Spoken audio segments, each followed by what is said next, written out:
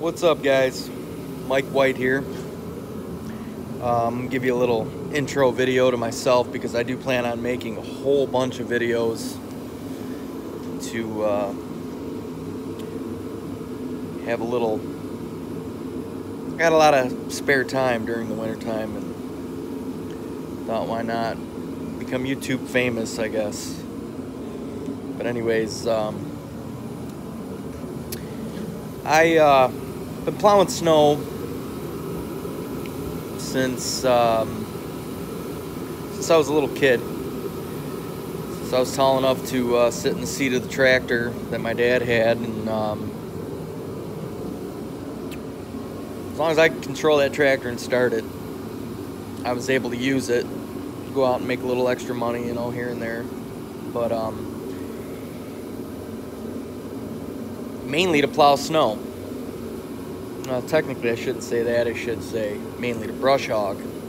But my dad runs a business, or owns a business, I should say. We're out of Romeo, Michigan.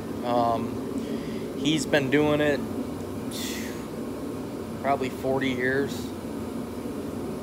and I've been doing it for probably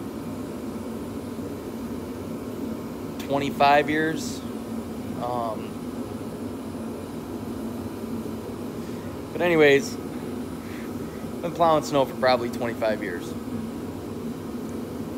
And I've had a lot of people come up to me and say, what is the best plow rig? What is the best thing you've ever used to plow snow? Well,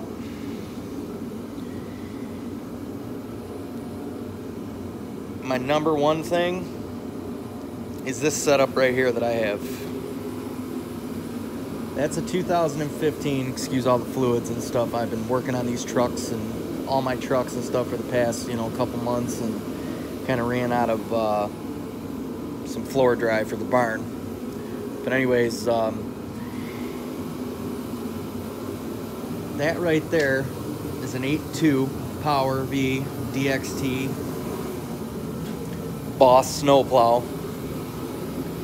Like I said in my past video, I up until about 15, 17 years ago, we used nothing but Western straight blades.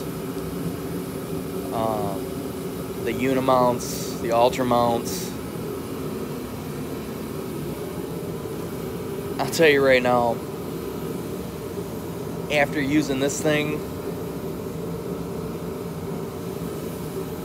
after using a Boss plow for the first time, just use one for a season, I guarantee you'll never go back. The speed, I mean, these guys built a badass plow. But the plow that I would use any day of the week is this Boss V blade. It doesn't even have to be a DXT, it could be an XT or just a regular Boss V blade. The truck for choice,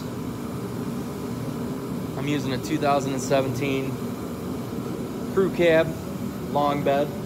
A lot of guys are gonna nag me on the long bed crew cab, because it's too long. If you know what you're doing, you can use it.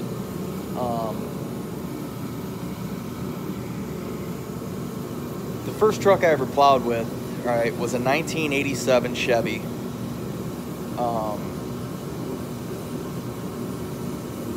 That truck, it had a straight 8-foot straight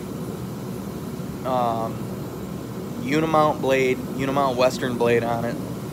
I thought that truck was a cat's ass. I really did.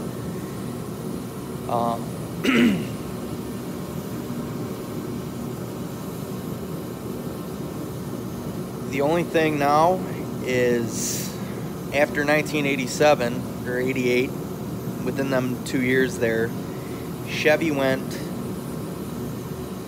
to the independent front suspension.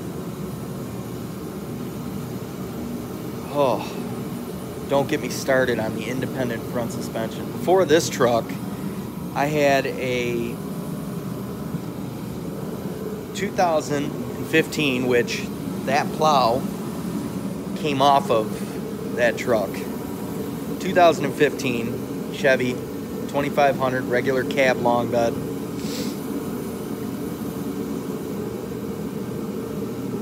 That independent front suspension cannot take the beating. And I'm not gonna lie, I'm 100% beyond hard on my plow trucks. That suspension on that 2015 Chevy just sucked. Every season we had to rebuild them front ends. It had a 6.0 motor in it, gas motor. None of my equipment, the only thing that I have on my equipment fleet that is diesel is that girl right there. Everything else is gas. But that truck had a 6-liter, 6.0 gas motor in it.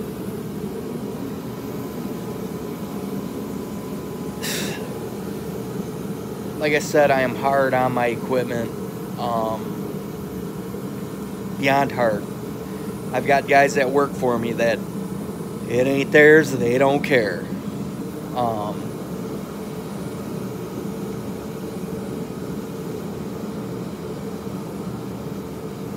That motor, when I got rid of the truck and we traded it in for this, I think it had 115,000 miles on it. I should say after 90,000 miles on it, the truck went to shit. Just everything you could believe on it just went to shit. The main fuse panel for that truck was right here. Sat right above the driver's side front tire. When I traded that truck in, the fuse panel on it was so corroded that the horn didn't work. The bright lights didn't work. The trailer, all the trailer light, brake, and all that stuff quit working. I went through with a fine-tooth comb, cleaned everything out. I mean, still nothing to replace that panel and all that. With labor and parts and all that, it was close to $2,000. So we said, screw it. I said, let's get back into a Ford, because we did have probably through 99 through 2003, 2004, we did have, our entire fleet was nothing but Super Duties, and they were the best trucks ever. Minus the old 5.4 exhaust manifolds and all that stuff, they were damn good trucks.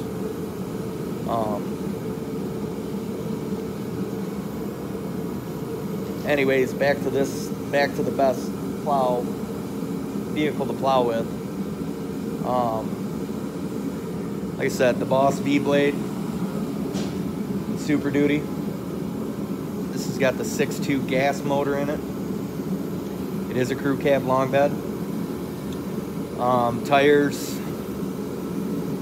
I just got these wheels and tires. Yes, they are dirty as hell. We've actually got a snow event going on right now that I'm getting ready to go out, so why wash it? 20-inch moto metals, you know, just aftermarket rims. But the tires on it, I've pushed snow twice with these tires. Once it was the first one was a 3-inch event, and the second one was depending on what area. This is Michigan, so a mile away you could get a foot of snow, and where you're at you could get 2 inches. It was in between 4 and 6 inches was the last snow event that I plowed with. And these Trailblade MTs kick ass in the snow. For a mud terrain, they kick ass. Yeah, like I said, the Trailblades, I had the what were they, I forget what they were, but they were another mud terrain on my Chevy, and they did good, but these do way better. Anyways, I've got the Boss BBX 8000 salter. That salter, Boss kicked ass on. I'll tell you that right now. We had gas motor salters, V-boxes, and they weren't bad. The only thing that sucked was every season you were taking the you were basically taking all this off and just completely restoring the motor in all of the electric components, you know, for the controls and all that, because everything was getting corroded. This right here is a sealed system. I mean, everything, all your motor and everything in here.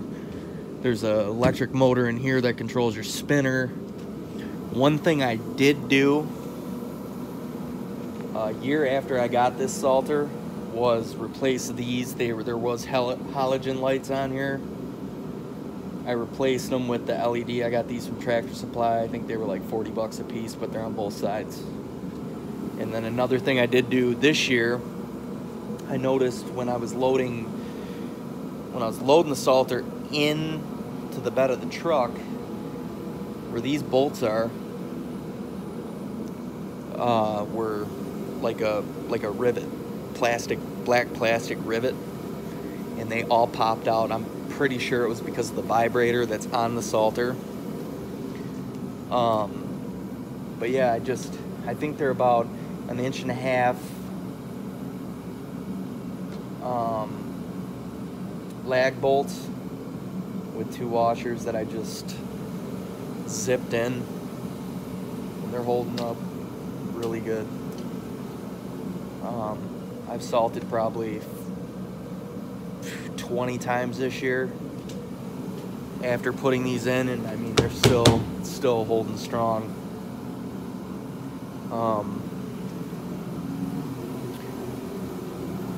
Like I said, a lot of people have asked me, you know, what's the perfect plow rig, or what do you recommend for a plow rig? For a beginner, I always recommend a Ford Super Duty, but a standard cab, long bed, obviously your shorter wheelbase get you in and out of places a lot better. But me, like I said, I've been plowing for 25 years, and I know what to look for and keep my eyes open, you know, and all that. And I went with the crew cab, long bed. She's definitely long, I'll tell you that much. Any Boss blade, like I said in one of the first videos I ever posted, you know, we did have nothing but V blades, but on our dump truck, which is a Chevy, and I've been trying to talk my dad into getting rid of it, we do have a Boss 10-foot plow, 10-foot straight blade plow on it, and that thing, just angled left and right, it's insane fast. I can keep a windrow in the middle of that plow just by angling it up to the pile and push it, you know. But